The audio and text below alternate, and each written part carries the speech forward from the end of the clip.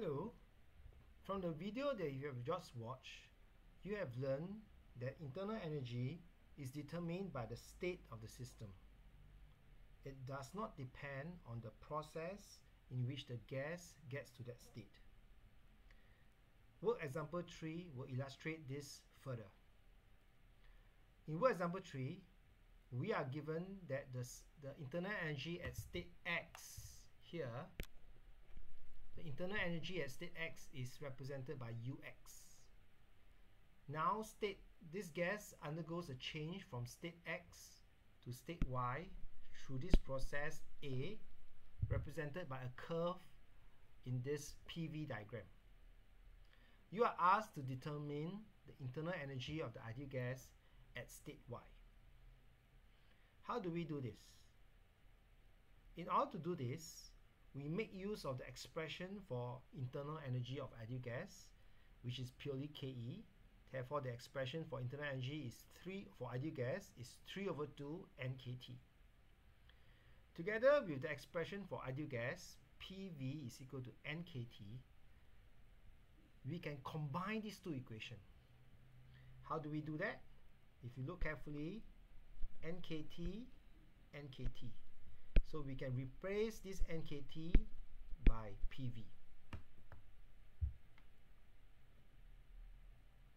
So we get this expression, internal energy is 3/2 PV. In other words, internal energy is directly proportional to pressure and is also directly proportional to V.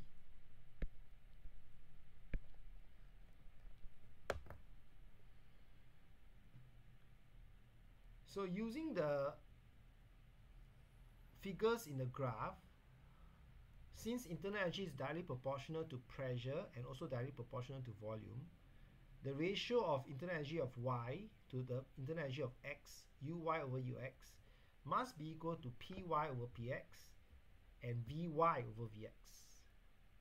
So looking at the graph carefully, the pressure at Y is 2, and the pressure at X is 4 with the appropriate units. So the ratio, the fraction is just 2/4.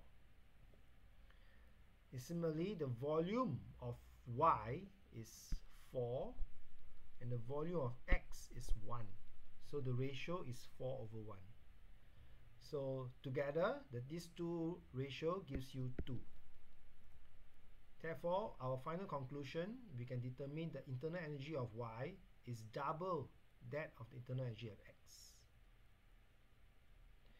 Before we go to the next part of this work example 3, it's important to take note that during the calculation, we did not take into account the process at all. In other words, it does not depend.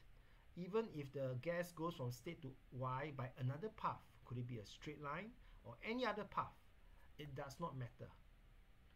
So what we are shown here is that the change in the internal energy is path independent. The second part of work example 3 talks about if you are given the value of the change in internal energy by process A is plus 400 joules, represented by plus 400 joules, there's a gain in internal energy of 400 joules, then what will be the change in internal energy through the process B, which is from Y to X, as shown by this red curve here. Again, it's important to take note that the change in the energy is path independent. It only depends on the state. So what we can do to calculate what will be the change in internal energy for path B, we simply take the final state minus the initial state. So the change in internal energy from X to Y through path A is final minus initial. Final is double Ux, Uy is double of Ux, minus Ux gives you Ux.